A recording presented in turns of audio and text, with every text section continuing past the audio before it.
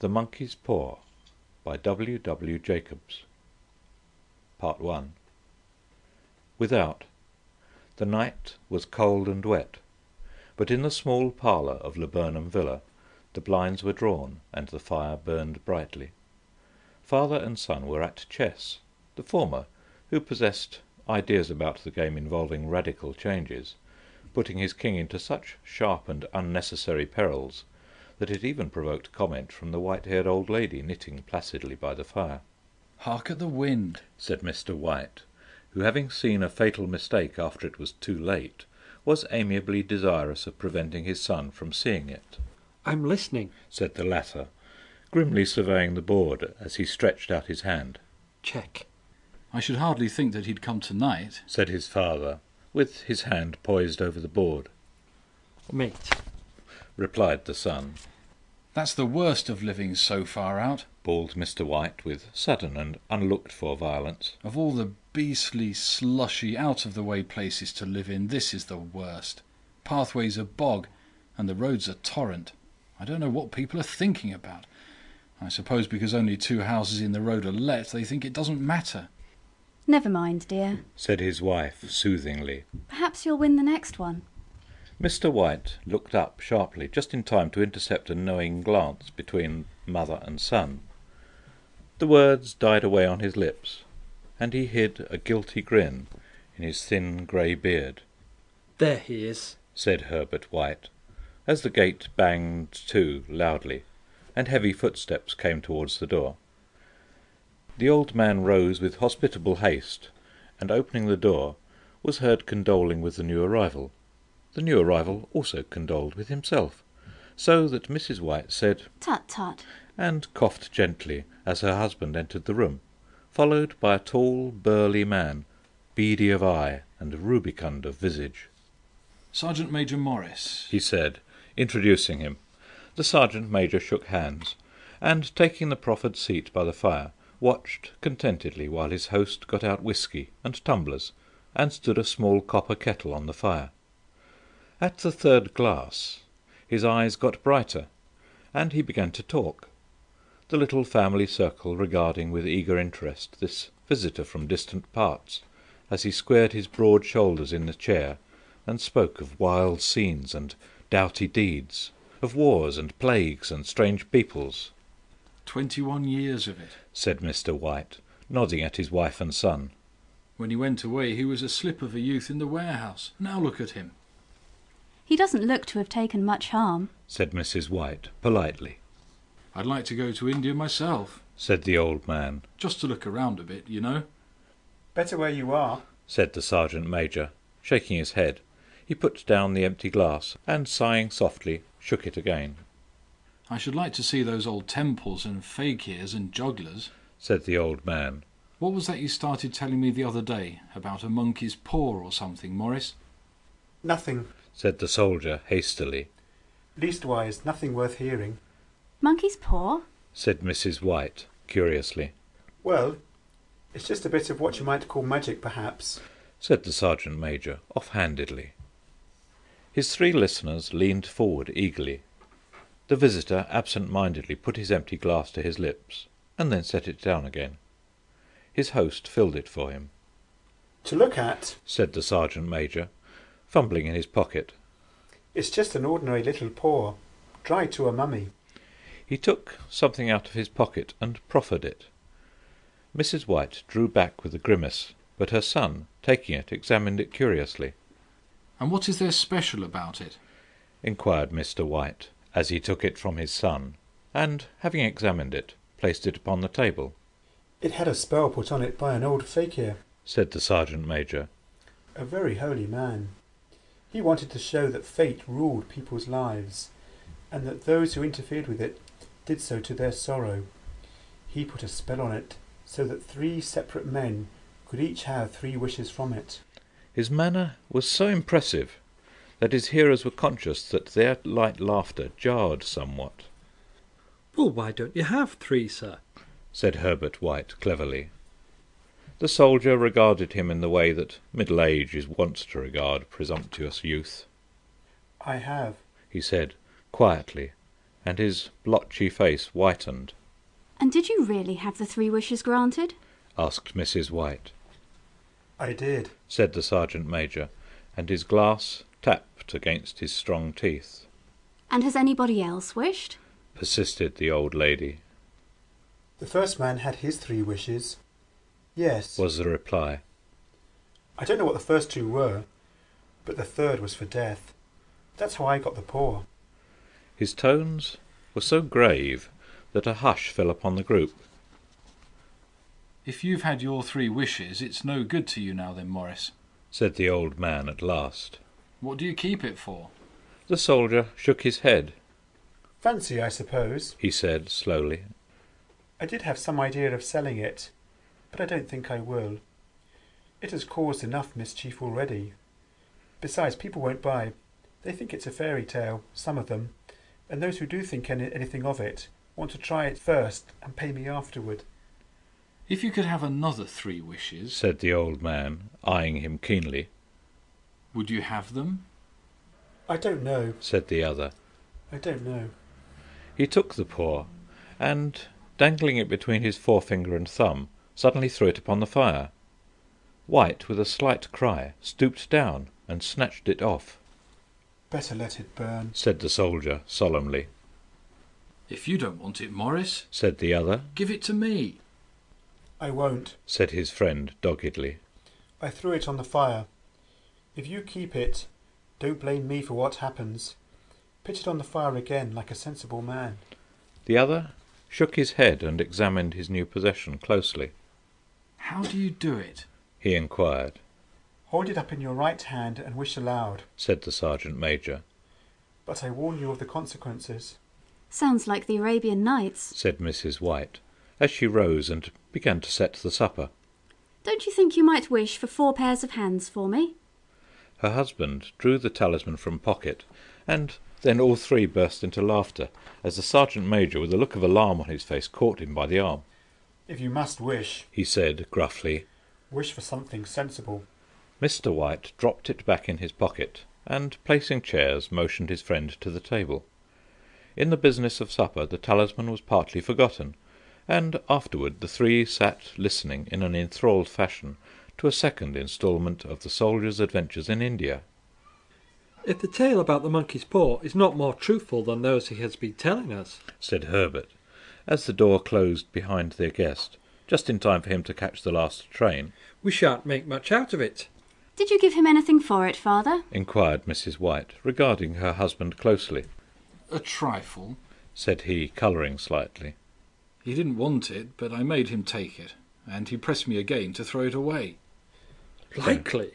Said Herbert, with pretended horror. Why, we're going to be rich and famous and happy. Wish to be an emperor, Father, to begin with. Then you can't be henpecked. He darted round the table, pursued by the maligned Mrs. White, armed with an antimacassar. Mr. White took the paw from his pocket and eyed it dubiously. I don't know what to wish for, and that's a fact. He said slowly. It seems to me I've got all I want. If you only cleared the house, you'd be quite happy, wouldn't you? Said Herbert, with his hand on his shoulder. We'll wish for £200 then. That'll just do it. His father, smiling shamefacedly at his own credulity, held up the talisman, as his son, with a solemn face, somewhat marred by a wink at his mother, sat down at the piano and struck a few impressive chords. I wish for £200, said the old man distinctly. A fine crash from the piano greeted the words, interrupted by a shuddering cry from the old man. His wife and son ran towards him. It moved! He cried, with a glance of disgust at the object as it lay on the floor. As I wished, it twisted in my hand like a snake.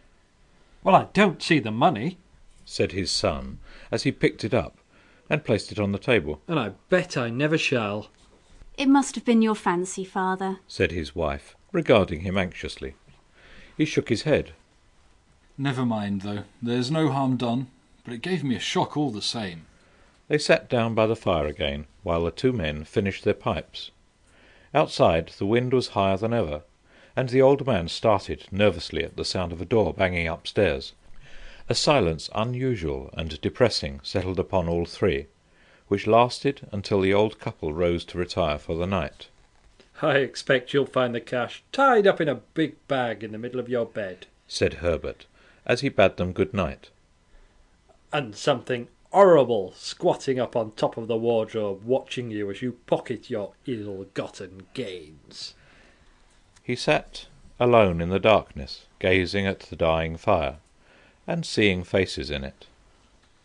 The last face was so horrible and so simian that he gazed at it in amazement. It got so vivid that, with a little uneasy laugh, he felt on the table for a glass containing a little water to throw over it. His hand grasped the monkey's paw, and with a little shiver he wiped his hand on his coat and went up to bed. Part 2.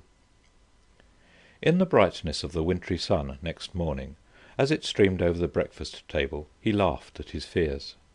There was an air of prosaic wholesomeness about the room which it had lacked on the previous night, and the dirty, shrivelled little paw was pitched on the sideboard with a carelessness which betokened no great belief in its virtues. I suppose all old soldiers are the same, said Mrs. White. The idea of our listening to such nonsense. How could wishes be granted in these days? And if they could, how could £200 hurt you, father? Might drop on his head from the sky, said the frivolous Herbert. Morris said the things happened so naturally, said his father, that you might, if you so wished, attribute it to coincidence. Well, don't break into the money before I come back, said Herbert, as he rose from the table. I'm afraid it'll turn you into a mean, avaricious man, and we shall have to disown you. His mother laughed, and following him to the door, watched him down the road, and returning to the breakfast table, was very happy at the expense of her husband's credulity, all of which did not prevent her from scurrying to the door at the postman's knock, nor prevent her from referring, somewhat shortly, to retired sergeant-majors of bibulous habits, when she found that the post brought a tailor's bill. Herbert will have some more of his funny remarks, I expect, when he comes home, she said, as they sat at dinner. I dare say, said Mr. White, pouring himself out some beer. But for all that, the thing moved in my hand, that I'll swear to. You thought it did, said the old lady soothingly. I say it did, replied the other. There was no thought about it. I had just... What's the matter? His wife made no reply. She was watching the mysterious movements of a man outside, who, peering in an undecided fashion at the house, appeared to be trying to make up his mind to enter. In mental connection with the £200, she noticed that the stranger was well dressed and wore a silk hat of glossy newness. 3 times he paused at the gate and then walked on again. The 4th time he stood with his hand upon it, and then with sudden resolution flung it open and walked up the path. Mrs. White at the same moment placed her hands behind her, and hurriedly unfastening the strings of her apron, put that useful article of apparel behind the cushion of her chair. She brought the stranger, who seemed ill at ease, into the room. He gazed at her furtively, and listened in a preoccupied fashion as the old lady apologized for the appearance of the room and her husband's coat, a garment which he usually reserved for the garden. She then waited, as patiently as her sex would permit, for him to broach his business. But he was at first strangely silent. I was asked to call, he said at last, and stooped and picked a piece of cotton from his trousers. I come from Morn Meggins. The old lady started. Is anything the matter? She asked breathlessly. Has anything happened to Herbert? What is it? What is it? Her husband interposed. There, mother, he said hastily. Sit down and don't jump to conclusions. You've not brought bad news, I'm sure, sir. And he eyed the other wistfully. I'm sorry, began the visitor. Is he hurt? Demanded the mother wildly. The visitor bowed in assent. Badly hurt, he said quietly. But he is not in any pain. Oh, thank God, said the old woman, clasping her hands. Thank God for that. She broke off suddenly as the sinister meaning of the assurance dawned upon her, and she saw the awful confirmation of her fears in the other's perverted face. She caught her breath, and turning to her slower-witted husband, laid her trembling old hand upon his. There was a long silence. He was caught in the machinery, said the visitor, at length in a low voice. Caught in the machinery? Repeated Mr. White in a dazed fashion. Yes. He sat staring blankly out at the window, and taking his wife's hand between his own, pressed it as he had been wont to do in their old courting days, nearly 40 years before. He was the only one left to us, he said, turning gently to the visitor. It is hard. The other coughed, and rising walked slowly to the window. The firm wished me to convey their sincere sympathy with you in your great loss, he said, without looking round. I beg that you will understand I am only their servant, and merely obeying orders. There was no reply. The old woman's face was white, her eyes staring, and her breath inaudible. On the husband's face was a look such as his friend the sergeant might have carried into his first action. I was to say that Moore and Meggins disclaim all responsibility, continued the other. They admit no liability at all, but in consideration of your son's services, they wish to present you with a certain sum as compensation. Mr. White dropped his wife's hand, and rising to his feet, gazed with a look of horror at his visitor. His dry lips shaped the words, How much? £200, was the answer. Unconscious of his wife's shriek, the old man smiled faintly, put out his hands like a sightless man, and dropped, a senseless heap, to the floor. Part 3. In the huge new cemetery some 2 miles distant, the old people buried their dead, and came back to a house steeped in shadow and silence. It was all over so quickly that at first they could hardly realize it, and remained in a state of expectation as though of something else to happen, something else which was to lighten this load, too heavy for old hearts to bear. But the days passed, and expectation gave place to resignation. The hopeless resignation of the old, sometimes miscalled apathy. Sometimes they hardly exchanged a word, for now they had nothing to talk about, and their days were long to weariness.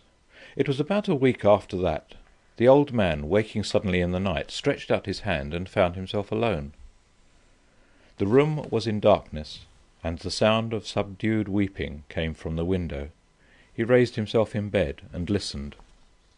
Come back, he said tenderly. You'll be cold. It is colder for my son, said the old woman, and wept afresh. The sound of her sobs died away on his ears.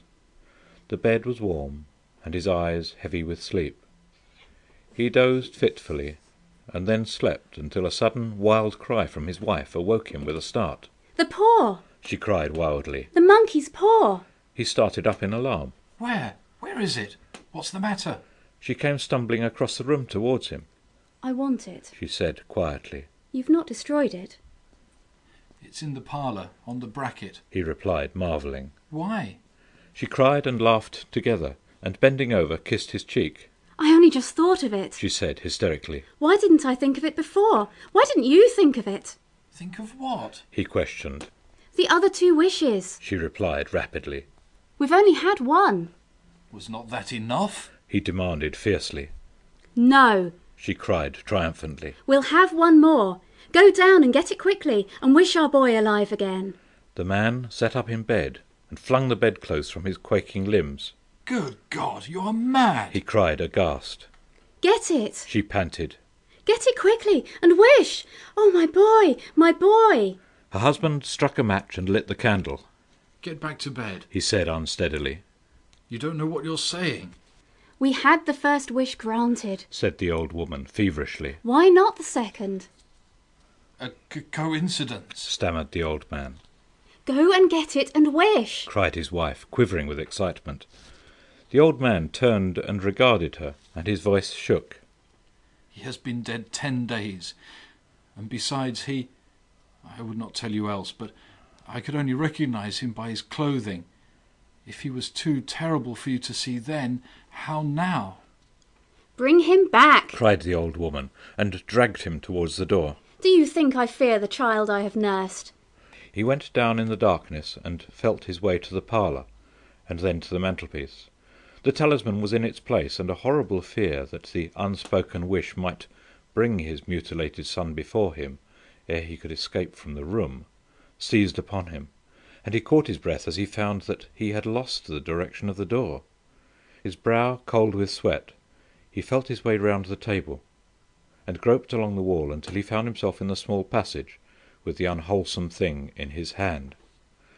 Even his wife's face seemed changed as he entered the room. It was white and expectant, and to his fears seemed to have an unnatural look upon it. He was afraid of her. "Wish!" she cried in a strong voice. "It is foolish and wicked," He faltered.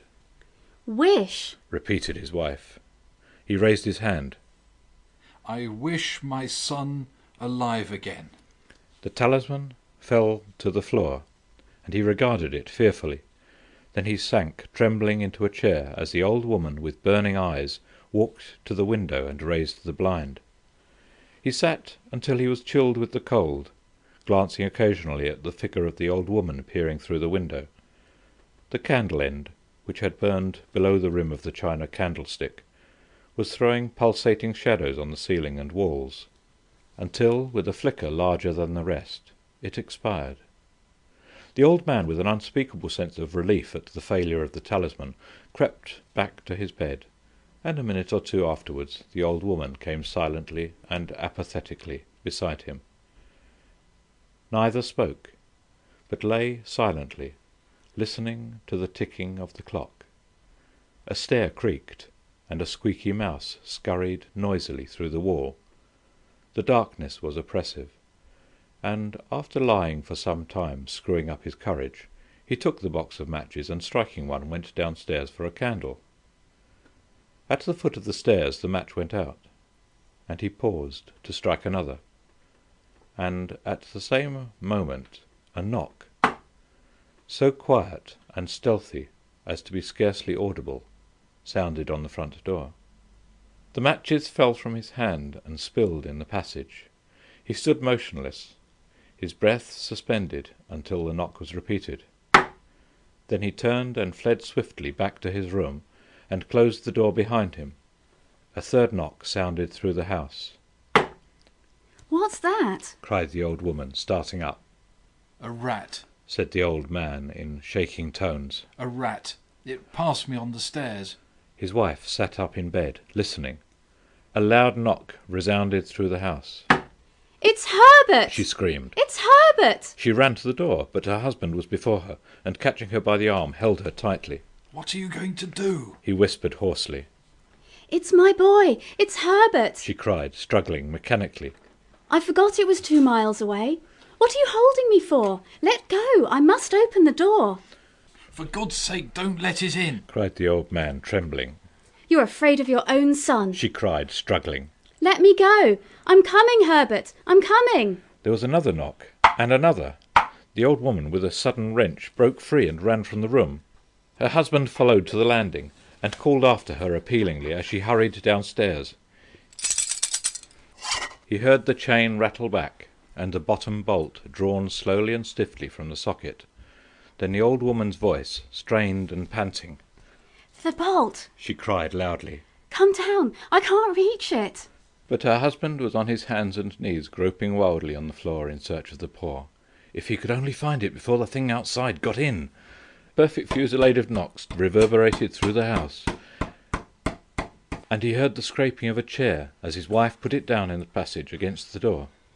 He heard the creaking of the bolt as it came slowly back, and at the same moment he found the monkey's paw, and frantically breathed his third and last wish. The knocking ceased suddenly, although the echoes of it were still in the house. He heard the chair drawn back, and the door opened. A cold wind rushed up the staircase, and a long, loud wail of disappointment and misery from his wife gave him courage to run down to her side, and then to the gate beyond. The street lamp, flickering opposite, shone on a quiet and deserted road. The end.